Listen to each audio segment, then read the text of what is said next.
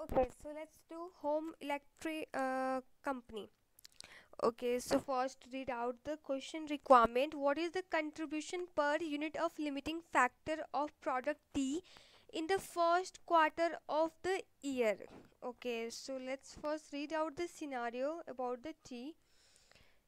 Home electronic company manufacture electrical appliance for domestic use. It is made of a two division, a small appliance division. The two of the product manufactured by the small appliance divisions are the blender product B and the toaster product T. The standard cost card per unit for each of the product is as follow.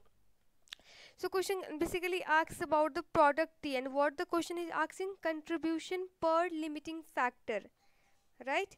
So let's calculate with the help of the spreadsheet, right?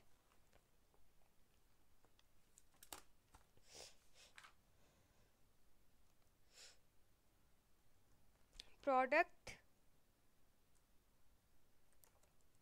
T.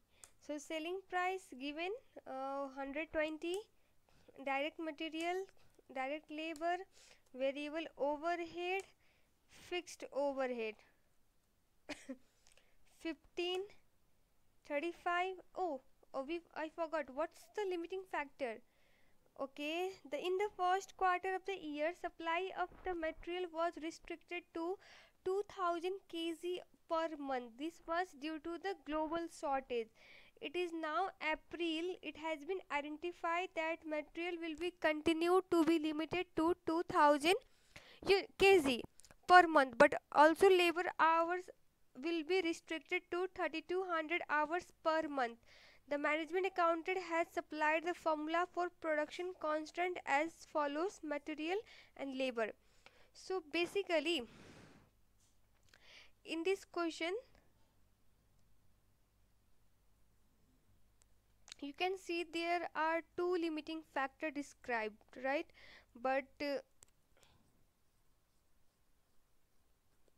for the first quarter, as the question is asking for the first quarter of what?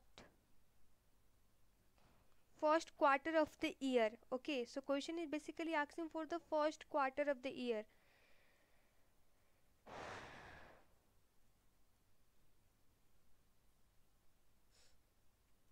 In the first quarter of the year, the limiting factor is only the material. In April, the labor will also be the limiting factor, but question is asking for the first quarter. Okay, so first we will calculate contribution. Okay, 18. So contribution will be a subtracting all the variable cost from the selling price, we got the 52, and limiting factor is material. So how many material is required to produce 1 unit? So total cost of material is given 15 and the cost per kg is given 5. So dividing this to 15 divided by 5, okay, we got the 3. So now contribution per limiting factor would be, okay, 17.333, but in question is asking to the nearest dollar, so we will write it down 17. Okay, using the simultaneous equation, what is the total contribution to be earned from the product B and the T in the April? Okay, so we do have given the production constant of the material, you can see, right? So let's note down question 2.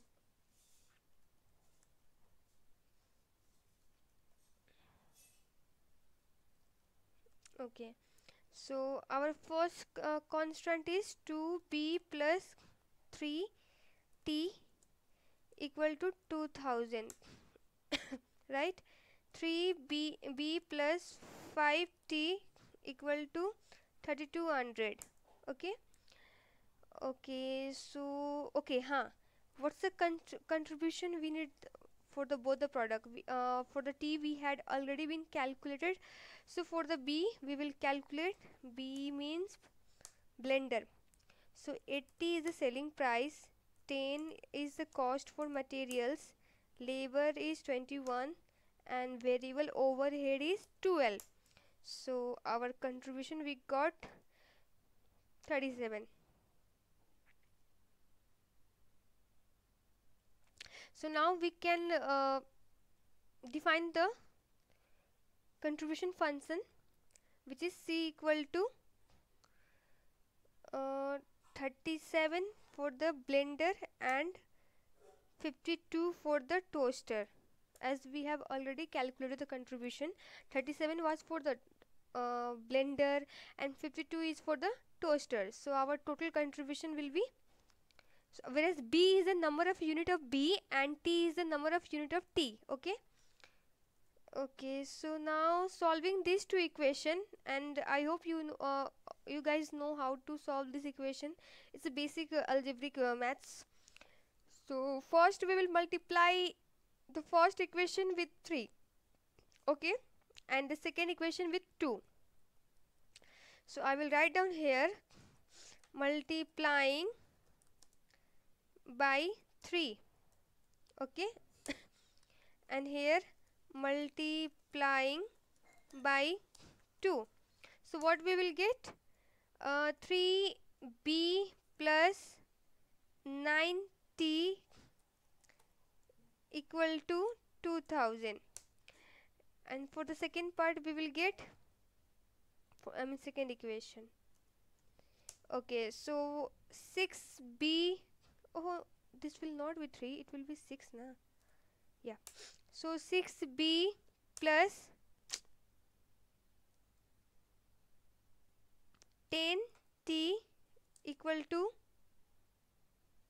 6400, and this will be 2000 into 3 means 6000.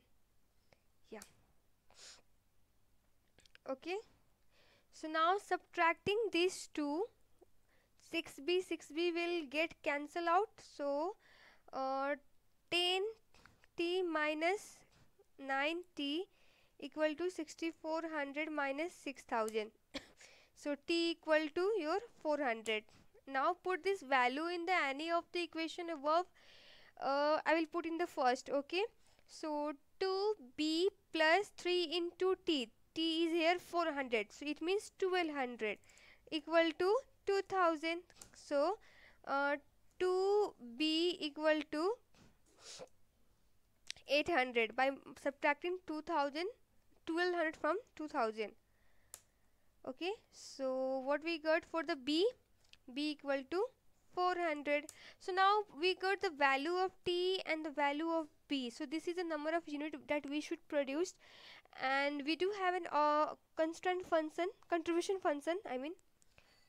function is here. So putting this value 37 into 400 plus 52 into 400, so we will this is our maximum contribution which we can earn from these two product, and you can find out it from the option, okay.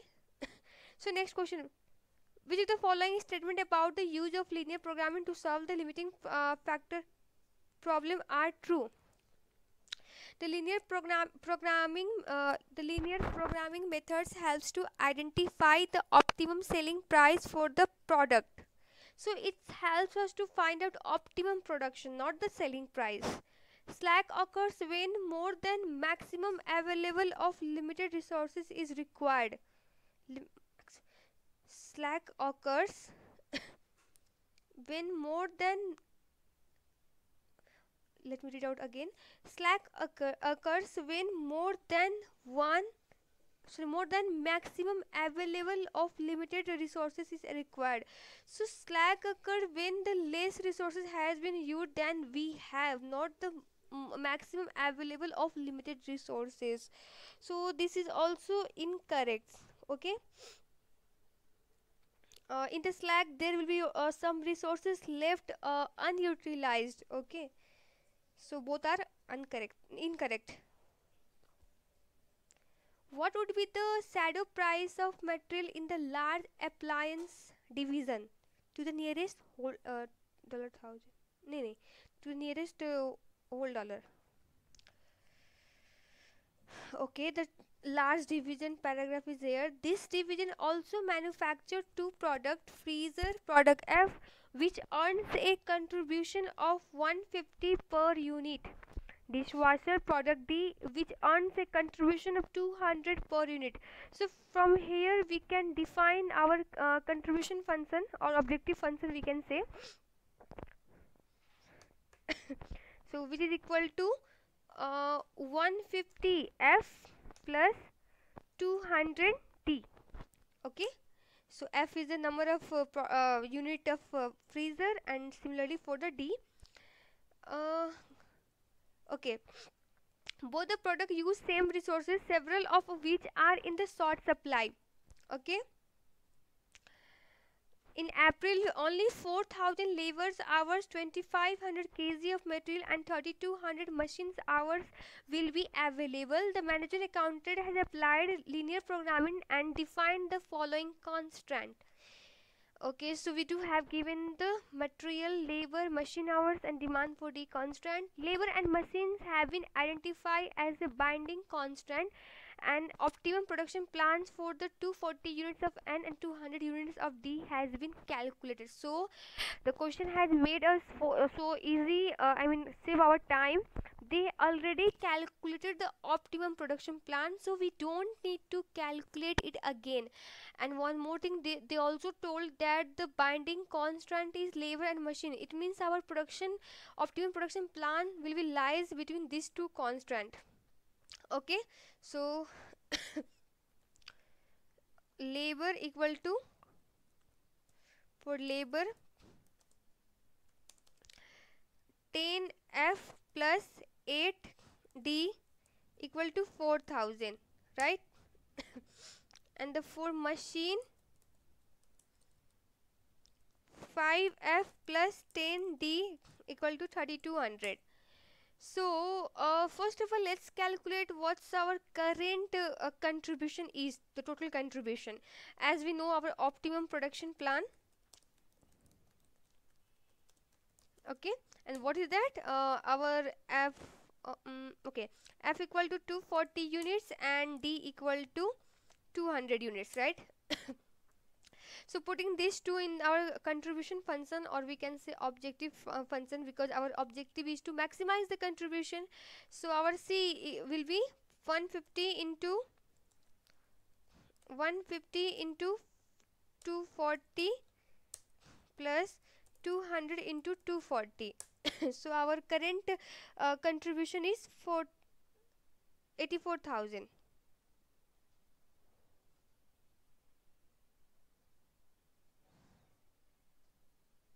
Okay, just wait.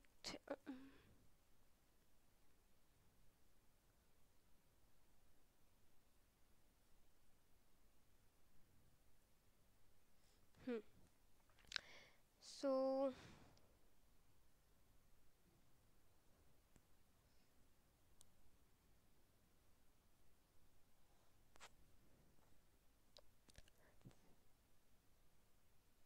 AA, what we miss out is in the question, what the question is asking shadow price of material, but shadow price is for what?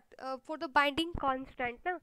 So but here in our case the binding constant is where it is labor and machine time. You are getting my point?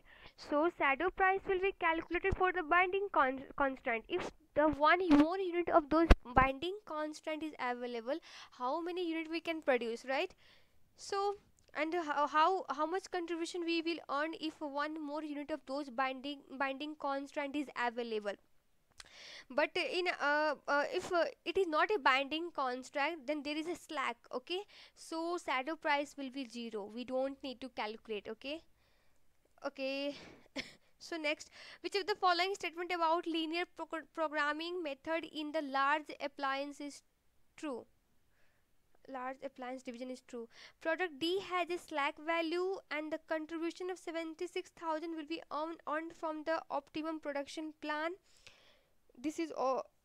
Okay, and labor and machines time intersect at the optimum point shown in the graph. Okay, So let's analyze. Product D has a slack value. The question is asking. So product D, demand for D is 250, but how many units we are producing in the our optimum production plan? Only 200. It means 50 is the slack, right? So one is true. Okay. Okay, second, the contribution of 76,000 will be earned from the optimum production plan. Okay, so we have already calculated our optimum production plan, so it's 76,000. So this is also true. And labor and machine time intersect at a optimum point if the graph, if shown on the graph. Exactly, because these two are binding constant, and at this, the intersection of these two binding constant will be our optimum production plan. Okay, so this is last statement is also correct. It means all three are correct. Okay.